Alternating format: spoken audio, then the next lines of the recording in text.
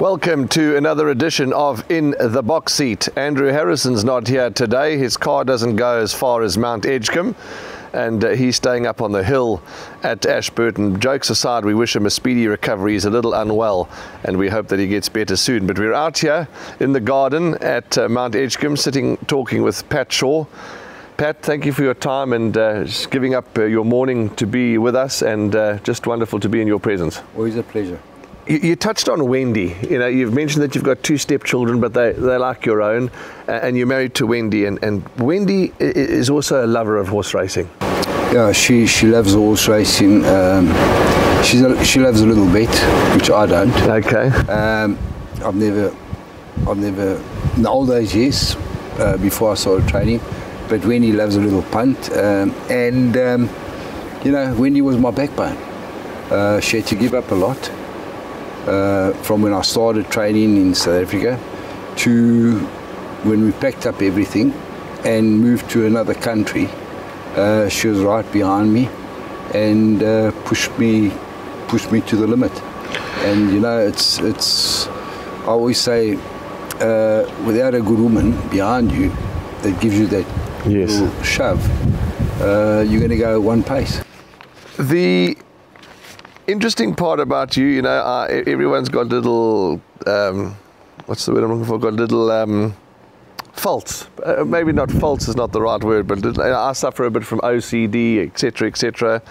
Are you fussy about your food and you're fussy about your clothes? Tell us a bit more about that. That's it, sure. Yeah, I think the plainer the food, the better. Yes. I'm one of those that want to go to French restaurants and. I'd love my bunny chow and my toasted bacon and egg, yes, and my macaroni and cheese and that sort of thing. Okay. And my vegetables, and you know. But fussy in the sense it must be prepped well, good, clean, fresh food. That's it. Yeah, That's it. And as plainer the better. And your dress code, I mean, even Tawanda and the team has complimented you on your wonderful dress code, and you know, that's. I think I grew up with that with my dad as well. My dad was always impeccable dresser, and his pleat had to be exactly right, and his shirts had to be completely right, and I think I grew up with that. Yes. So I've been the same ever since. They always say very superstitious with my clothing, with racing. Oh yes, okay. So if I had a horse running on a particular day and a particular horse that won the time before, I try to wear the same. Rocket Man, you'd notice. I think everybody thought I had only one shirt and one tie, excepting for obviously when we went overseas, we had a suit and that. But in Singapore, all these races, I wore the same shirt and the same tie. Okay. It was just one of those things, you know. I hear about guys, the underpants and socks and whatever, but I was my shirt and tie and pants.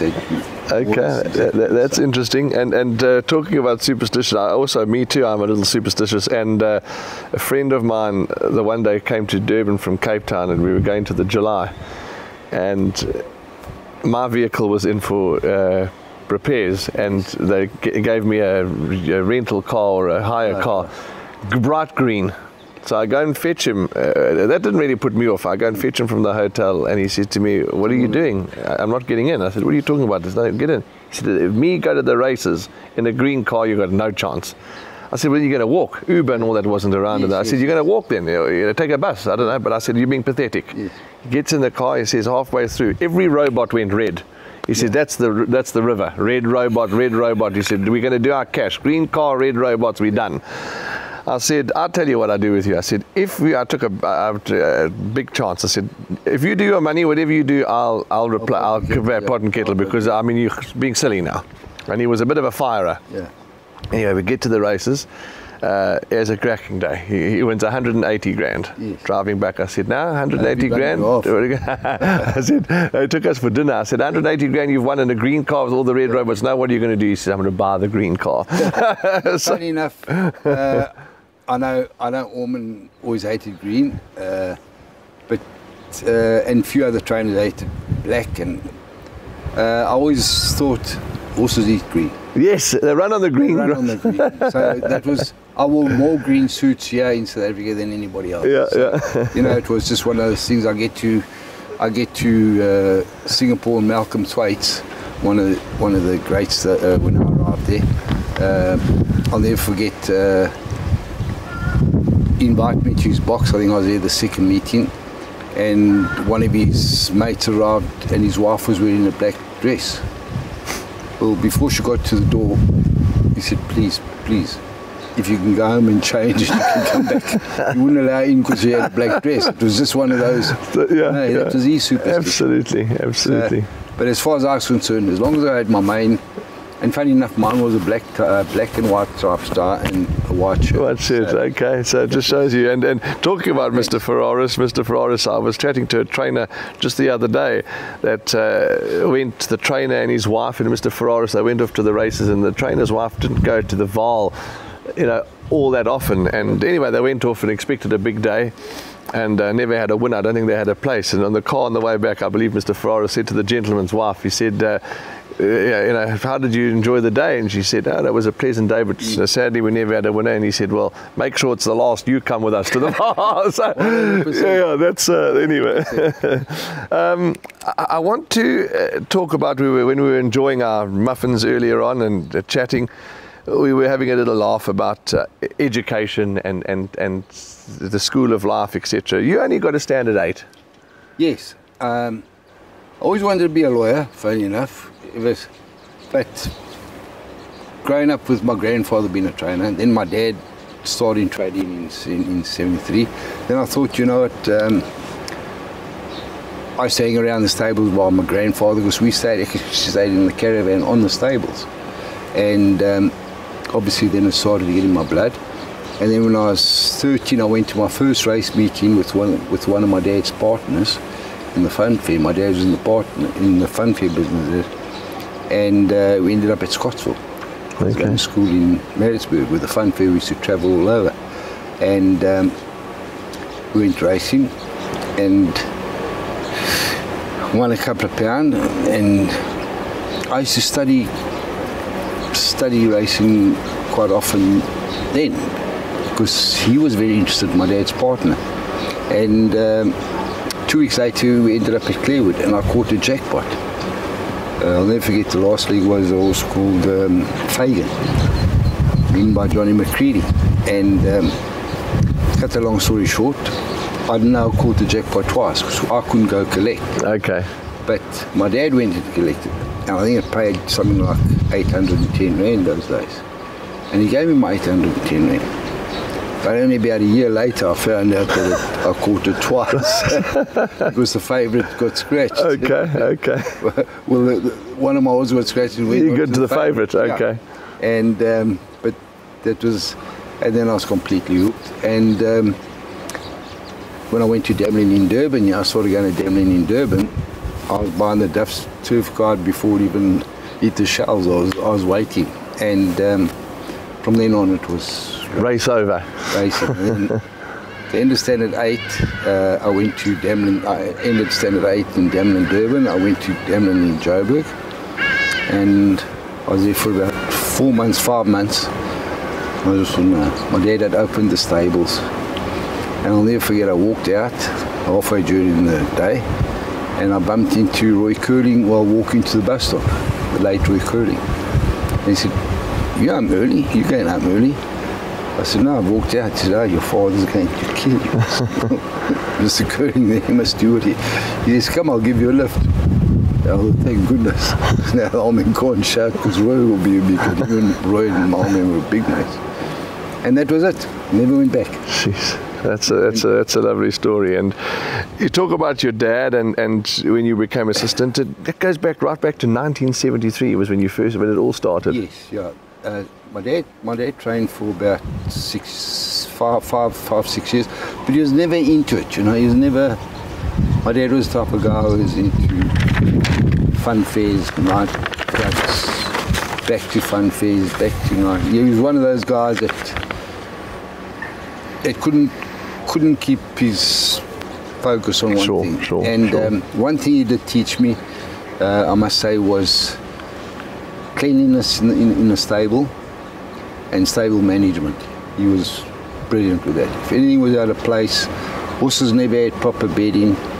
nice thick bedding, I knew about it. You know, that's one thing I can say. My dad thought me that way, and ever since through my career, I've always been proud to say that my stables were like my own. And we can see your home, pristine, absolutely pristine.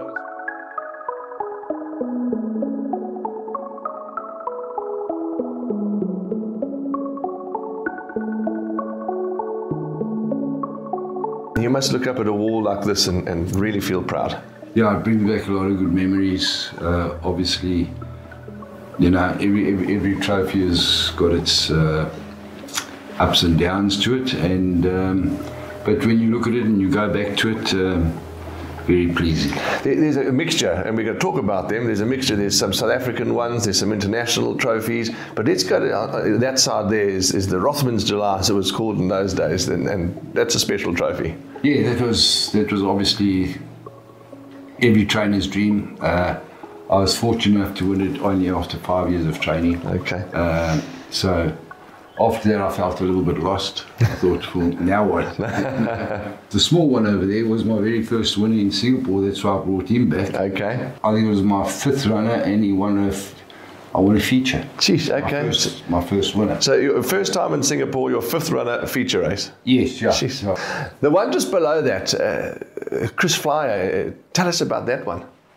Yeah, that was Rocket Man. Obviously, everybody knows Rocket Yes. Man. You won't believe he actually fractured. I took him out for a steady canter, and Robbie Flair jumped off of him halfway down the straight, and I thought maybe for a prick or something. Yeah. And anyhow, it ended up a fracture, and from there took him straight to the vets. Vets also thought it was obviously foot. X-rayed him, and he had a fracture. And he raced with a screw from 3-year-old, which I'll show you a photo of. He raced with the screw in his leg from a 3-year-old. So I tell you, I remember, watching those days of Rocket Man and every South African just cheering you on. And we actually, colleagues of mine that we do the podcast with, had the privilege of meeting Rocket Man. I've got photographs at home with Rocket Man out at Moore River, Jane Thomas's place. And you know, when you go to a horse like that and you stroke him and you be with him, it's the most unbelievable feeling to know what he's done. That is gorgeous. What's that all about, that trophy there? That is something special. Which one there? This trophy right here with... Actually, that's not a trophy, sorry. Okay. That was a present from my father, my late dad. Okay. And he bought it for me as a present. And obviously, it has to come with my trophy. Yes, of course. But what a magnificent trophy, hey? Very, very. Wow. Unbelievable. That is really something special. Absolutely beautiful. Yeah. And that was the late Naresh Jaglal's. Okay, the late Naresh Jaglal's goggles. On my last meeting in Singapore, he rode 2 winners for me, and Baron rode the last one. So I had 3 winners. Wow, that's actually, as I hold them here, you just can't help but feel emotional. He handed them to my wife. Sure. Because he won the Rocket Man Stakes on my last meeting. Okay, shame. That was a tragedy, Naresh. Wow, what a wonderful man. What a wonderful family. What a good man. Good man and what a family. Still keep in touch with Chaya. Very lovely family. Yeah, well, that's special. That's very special, and as I said, very emotional. Yeah. That was sure. Queen Elizabeth when she did a tour to Singapore. Okay. I was fortunate enough that she toured my stable. And because as you know, she loves racing. And funny enough, we got into quite a long chat, because she said, as I greeted her, she said, South African? I said, yes. She said, oh, I love South Africa. And then we started talking about when she rode work at Newmarket. Okay. And it ended up in a conversation. It wasn't just a greet, which was nice, which ended up, you know. Sure, absolutely. It was actually a joke. Everybody came to me and said, what were you talking about? I said, no, she wanted my phone number. What are the chances of us seeing Patrick Shaw training again here in South Africa, whether it be Durban, Joburg, Cape Town? Any chance of you training again? Yeah, I've thought about it a few times. Maybe putting a small string together, or, you know, you say you're going to have a small string, but then I thought, you know, I've been watching racing a little bit on and off, and watching I had a few shares in a few horses, small. But I just don't agree with the handicapping here. When I look back at Singapore, the handicap to me is, handicapping is something that the horse has got to prove. Sure. It's not for a human to thumbsuck a horse's handicap. And I'm sure Michael de Kock couldn't tell you. I couldn't tell you. I think the Lieutenant, we know there's a good horse, but we don't know that he's a merit rating 104 at his second start. Like for instance Red Chestnut Road when I was going to buy him. If I had bought Red Chestnut Road when I was supposed to buy him, he would have come in at Singapore at 61. He was rated 104, yeah. Sure. So the difference is horses can go through the division properly if you've got a base, like Singapore had a base, and you build them up. And so what if he wins 3 or 4 in a row? The owner's going to be too happy and he's going to be buying another 1 or 2 at the sales next year or the next sale. And eventually that's what we got into Singapore, to bring in that sort of system. It was all about the owner. And because we went through a rough patch first 3 years I was in Singapore, also with shortage of horses and owners not buying, and I think that was a turning point in Singapore. Owners could see that they could get a quick income, and instead of waiting for a year to pay as a baby, as a yearling, and then his horse wins and he gets rated 89 or something, he's got to wait another 6-7 months for the horse to drop to his proper level to win again. Yeah. In the meantime, it's cost him, and he's thinking, is it worth it? Interesting that you were saying earlier on that in Singapore, there's 8-9 time winners, and they go, and here in South Africa, there's not many of them running around because, in your opinion, and in many other opinions, they're being limited by the handicap. Well, horses, you very seldom see horses win 8, 9, 10, 11 races. I mean, if I go back to just mine alone, without any other trainers, I could keep a horse till he's 7 years old, win 8, 9 races with him, and they've earned a lot of money. The owners are happy, and I see horses with 2-time winners rated 104, 106, 108. It just doesn't make sense, So for those horses to get stuck at that position, I think South Africa should go back to looking at their handicapping system. The handicapping system they got now is very old English colonial handicapping. I'm not blaming the handicappers, I'm not saying they're wrong or whatever, but think of the owner. Yeah. Think of the owner. Because without the owner, as I said before, it was a great similarity. To tell us there's no owner, the tent can't go up. The tent doesn't go up without the owner. You understand? I wouldn't be there. The jockeys wouldn't be there. The club wouldn't be there. Sure. They are the backbone of racing. So think of them. Even if the horse goes and wins 5 in a row, the next guy can also win 5 in a row or whatever. He'll have his turn. But when you got those handicaps fluctuating like that, there's no way that can happen. So that leads me to the question then: what is Pat Shaw doing with his time now? What are you doing with your wonderful life, and what's going on? Basically, at the moment, like I say, I keep a little bit busy in the morning with Ricardo. Sends me the videos, sends me bloods, keeps me a little bit busy. As I say, I give my 10 cents worth, whatever. And I go for my walk, and I have my occasional game of squash. And nice when Michael and them come down here for season, then I always catch up with Glenn Kotz and Michael.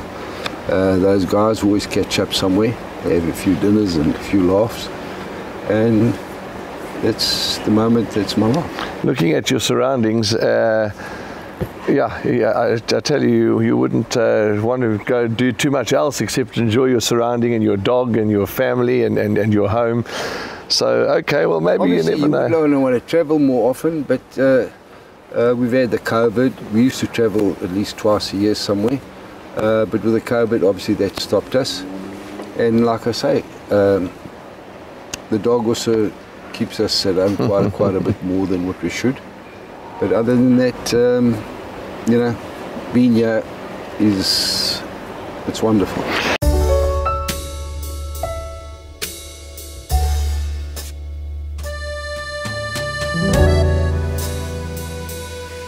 What prompted the move to Singapore right from the beginning? What was it that set you off to Singapore? It was huge because I think I practically won everything here, barring the Met, but the Met was never. I think I grew up in an era where the Met wasn't the July. Okay, yes, So, yeah, I hear what you're saying. I remember the July from grade school, and with my dad in racing and my grandfather in racing, and even at school.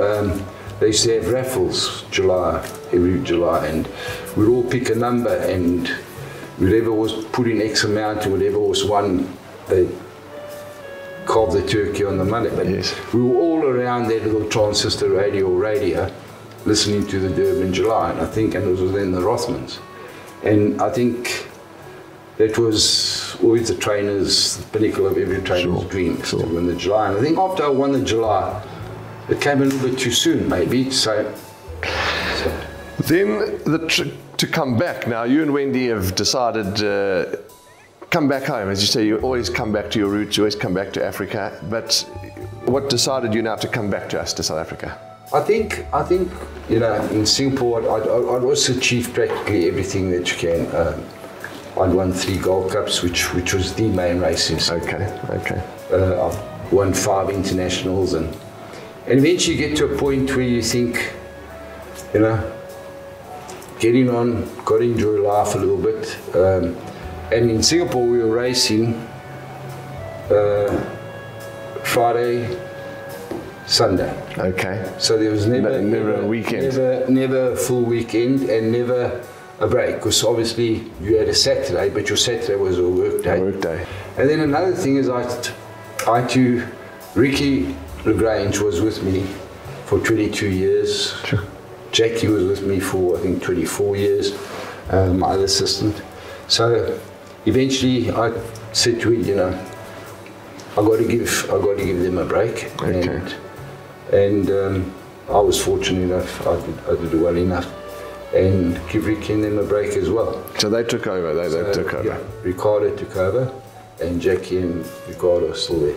And you still to this day keep track with them and touch base? I get the workouts, and I get the bloods, and I go through to Ricky just to keep me busy. Sure. So he sends me the workouts and everything on the phone.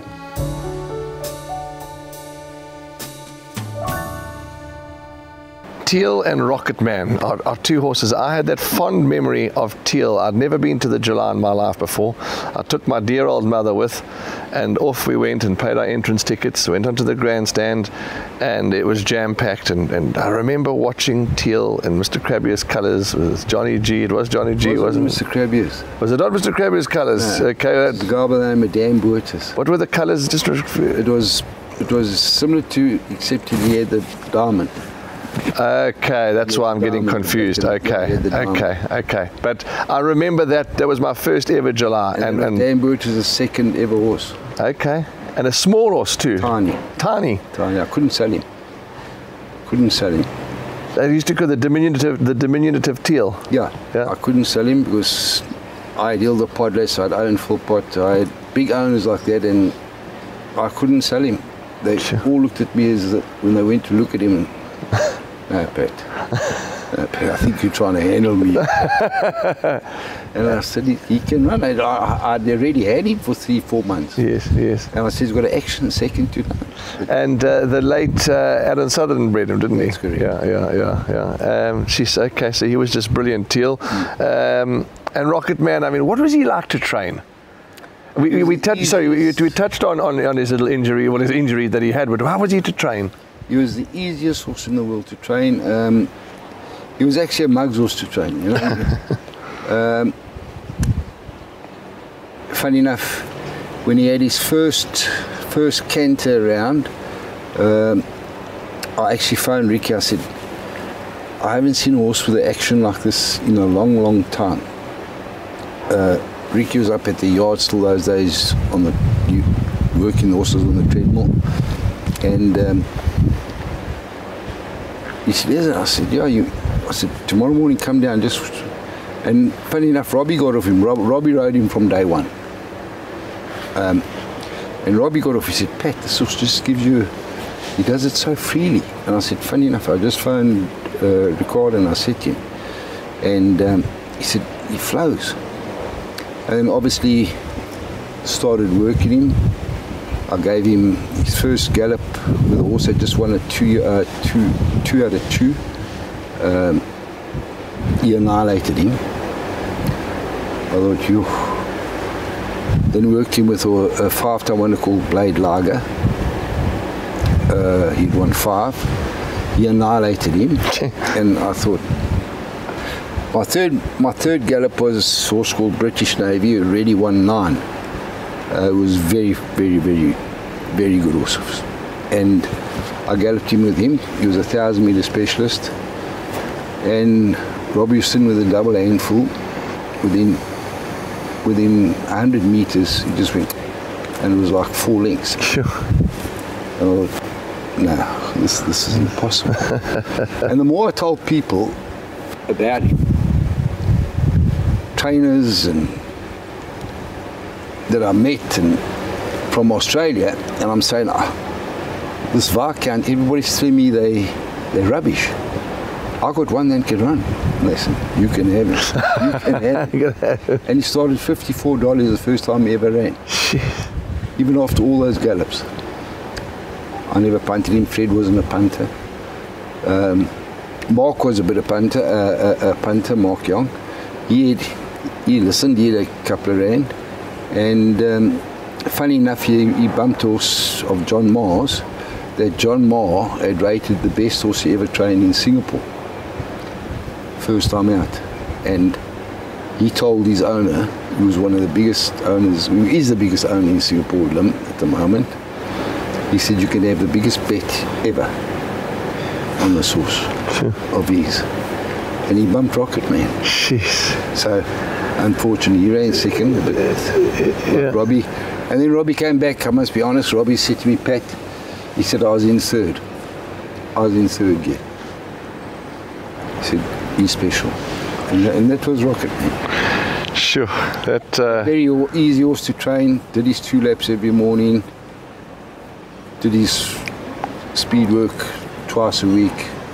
Trial 1, 2. He was very, until he had the fracture. Then obviously a lot of people thought he'll never come back. You know, once horses got a screw in their fetlocks and cannonbone. But I gave him, the vet said give him 6 months. I gave him 9 months of box rest, and he came back to win another 13 races. Wow. 2 feature and 2 grade 1. 2 internationals. Yeah, that's and as I say, to have that privilege of meeting Rocket Man up in Moy River was something very, very special. Yeah, he was a public horse. In and around the stable, he was an ordinary horse. But the minute somebody took out a cell phone to take a photo, or if the cameras were there, or like he'd automatically just pick himself up and start bouncing. Okay. I don't know if you ever saw Rocket Man walk, but we used to call it the Rocket Man walk, but that was him. Sure.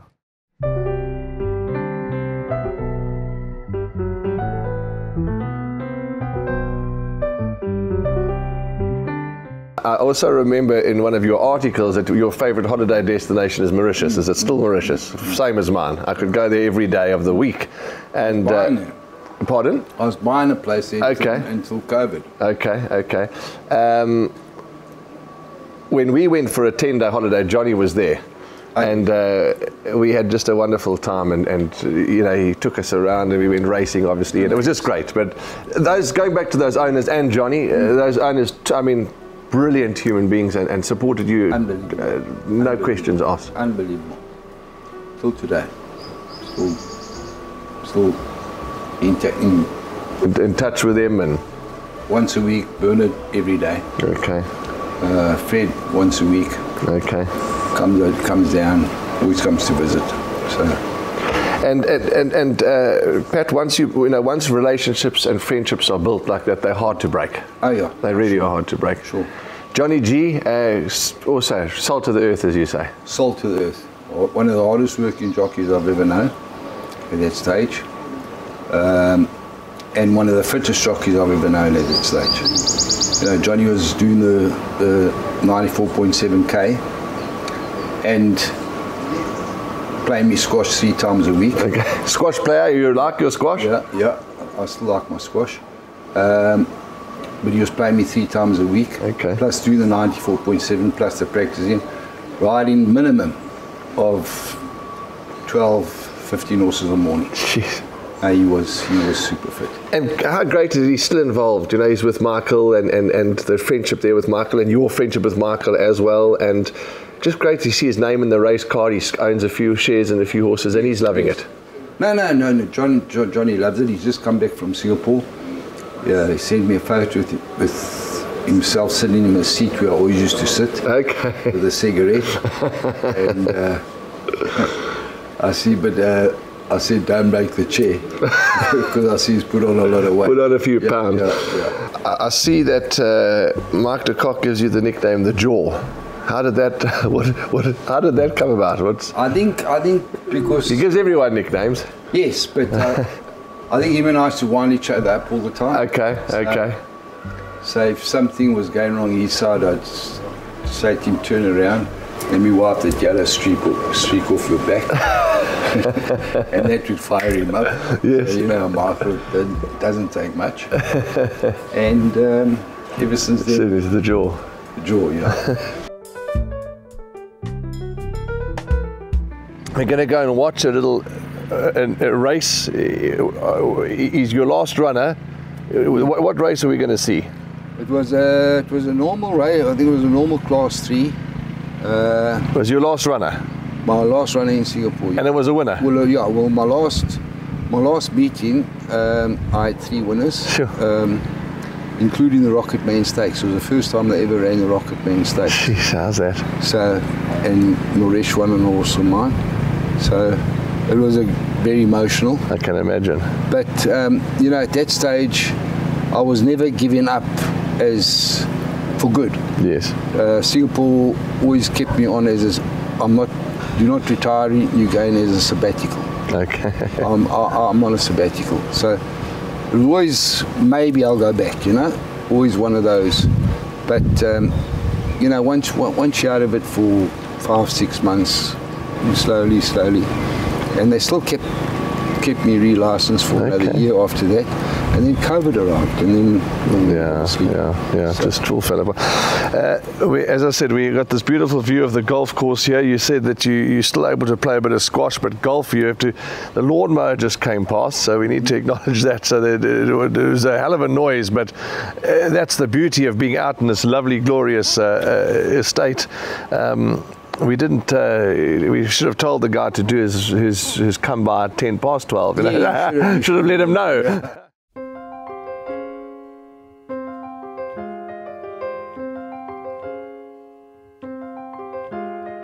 For my 60th birthday, the Turf Club did this.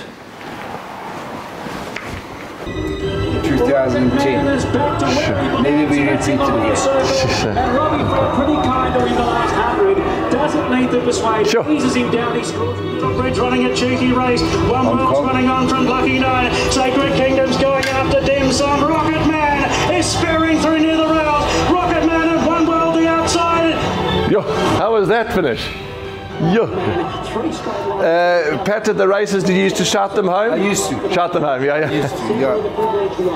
Rocket Man, he's down the run in a great Group 1 victory for Boston. And then he races away through. Yeah, that's his 4th time. International sprinter of the world. He's racing away. That's international. Sure. He's coming after Euro Ears. Dubai Golden Shaheen, eh? Center of the track, Rocket Man after the American. Rocket Man takes the lead, 100 metres to go from Euro Ears. Then Green Birdie and Sunny King, but Rocket Man in front, and he's done it this year. Rocket Man. I used to be down the outside, but Rocket I can't stop smiling when you look at something like this. Fourth of this grade 1. Sure. Patrick Shaw, well done to Patrick Shaw. Patrick Shaw, the winning trainer, Pat Shaw, and he's done it again. It's Patrick Shaw. I see what you mean. You did used to shout them home. That's what it's all about, Pat. Sure.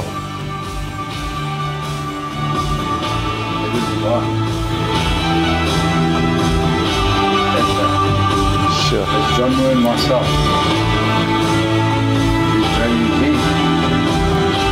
It's Robbie, eh? Yeah. Robbie Fred. Jeff? Corey Brown, great.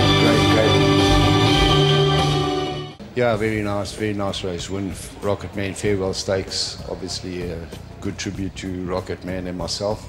And a well-judged race. Obviously we knew there's going to be pace. And obviously the barrier did help with the general. And like I said to Naresh, jump him like and have him up there, follow the lead, and when you come into the straight, he's fit. I'm not going to keep you, Pat, because the horse is going to have his winning picture now, but from all of us, well done. Thanks ever so much. Pat Shaw, your winning trainer there with the general. Pat's going to head down now to get the winning photo. We'll chat to Naresh as well. He's got big plans coming up. Naresh, quickly, this horse, he's game, he's tough, he's honest. How does it mean to you to win the Rocketman Farewell Stakes? I was very glad and pleased to be in a Farewell or Rocketman. You know, I used to see him in Africa, his races, and today to be a part of him, just an honor for me, to my family and to the team. You know, they support me and what a horse for them. And yeah, you only get these horses once in a lifetime. Wow. That was, I mean, I just couldn't stop smiling. I had goosebumps, and that is something very special. It was a special day. You know, 3 days on 3 winners on your last day, and especially the Rocketman Farewell Stakes, which gave me a bigger lump in the throat. But how was that? Wonderful day. How was that ride from Barend? And the ride in the last race from Barend was one of the best I've ever seen. I mean, he actually carried it home. Okay, absolutely, because we're just watching. You said he was gone at the 400. I thought, well, they're going to grab him. Yeah. Giving him more weight. They're going to grab him, but he carried it up. We also saw in that footage, we saw the late Naresh Jaglal, and you showed us his goggles, and again, what a lovely man and a lovely family, and just what a loss to racing. Thorough gentleman, rode a lot of winners for me in Singapore. Never scared of work, and the most grateful man I've ever known, and humble. We also saw some lovely pictures and some footage there of Wendy. We've just met Wendy. She's come back from doing the tours in town, and as you said earlier on, she has been the backbone of the stable, backbone of your home, and just your backbone, and she's loved every second of the journey. Every successful man is a successful yeah, absolutely. It's pushing. So. Yeah. The Weed Eater, the tractor followed us just now. Now they've got the Weed Eater chasing us, but so apologies for the noise with the Weed Eater, but that's being attended to. Wendy, you can see in those photographs, she was just so passionate and still is passionate and so supportive of you. And as you say, that's a big part of your success. It's a big part of racing. Yeah. Talking about success and Wendy being a big part, you've had some good quality owners, you've had good owners through your career, you've had good horses. Bernard Cantor, let's start with him and elaborate on a few of the others. You know, I think I've been very fortunate with owners. Owners like Bernard, Fred, Communarchus, Fred Krabbier, the late Gavin Funnell. They were guys that, you know, that I can, and there's so many I just want to think of all of them, but especially those guys that have become personal friends through all the years. I mean, Bert and I go back 30 years. I think it was 30 years since I trained his first winner. Sure. And you know, we go back, and if I don't speak to him every day, there's something wrong. Or every second day. And Fred, once a week, twice a week, and especially when Ferrari beat the Mercedes, well then I'm just expecting the phone to ring, and sometimes I just let it ring. And but Mark Young especially flew over in February to come visit us. So you know, I've had special people behind me, and I've been fortunate to have guys like that. That when I went to the sale, I knew I had the support behind me, and not one of them ever said, Pat, enough or whatever. If I liked the horse, I bought it. So I was very fortunate that way, very, very fortunate. Yeah, and of course with those top owners came the top horses, and you know, we've touched on Rocket Man, we've touched on Teal, and you've mentioned a few others, but as I said, the list just goes on, and you reflect on that. And I must say, a lot of those owners, I mean, a lot of those horses, you don't go to the sales and buy them. They actually find you. Yes. There's always a way. I felt through my racing career, the Tickets and Taxes, the Teals, the Rocket Mans, the Quetches, they find you. For some reason, they find you. You know, the Blesses, the Kundalinis, I can go forever. But you know, I never went and just picked them at the sales and put my name. Well, I picked that. It's very much like I picked a lot of good horses in my life, but I think you've got to have a lot of luck as well. Yeah, absolutely. Pat, well, all that's left for me to do is just thank you, and you know, you've opened up your home, you and Wendy, and it's just been a privilege and an honor to come and meet you. I mean, we've touched base, we've greeted one another at the races, but the first time to come to your home and spend some time and really learn a lot about you, and we haven't even scratched the surface really, but as I said, it's not a Netflix 10-part series that we're doing, and we certainly could though, with all the content and your knowledge and your experience. But thank you, and thanks for enlightening us and really just being so hospitable and sharing with us your life journey, and we thank you for that, and making South Africa proud, and making all the owners proud, and setting all those records. And the word from me is, you know, here in KwaZulu-Natal, and I'm sure Racing South Africa, you know, come to the races. You're most welcome. We'd love to see you there, and if you're there, you need any help, just give us a shout. You're still well connected with Mike and with Robbie and everybody, but you know, we would love to. It'd be an honor to have you at a race meeting, and come and see us. I appreciate that very much, and my last words to the racing clubs is, please look after the owner and the horse. Yeah. They are your two main lists. You know, absolutely. Without them, there's not going to be the Justins, the Michaels, the Peter Kennemayers. We rely on them, and absolutely. think of them. Yeah, absolutely. No, well, that's good advice. That's an owner's dream to go into #1 box, and it's not all about the money all the time. So I think that's the parting shot. Yeah, absolutely. No, well, to you and Wendy, thank you for the good advice. Thank you for teaching us and showing us so many beautiful things today. And yeah, it's just been fabulous. The whole team and the cakes and the treats and all that we've enjoyed, really been a pleasure. So thank you very much, and I wish you and your family all the very best. Again, you know where we are. Thank you very much, ladies and gentlemen. That's and to the team as well, and that's Pat Shaw and Wendy at their beautiful home in Mount Edgecombe. And wow, if you don't watch this, well, we call it the In the Box Seat podcast, but it's been a bit longer than that. It's a mini program. You can call it what you like, but wow, it's every second of it is worth the watch. Thank you to Pat. Thank you to Wendy. Get well soon, Andrew. To the team, to Wanda, and you know, behind the scenes, it's just been a fabulous morning. And as always, you heard it from Pat. We'll see you in the #1 box.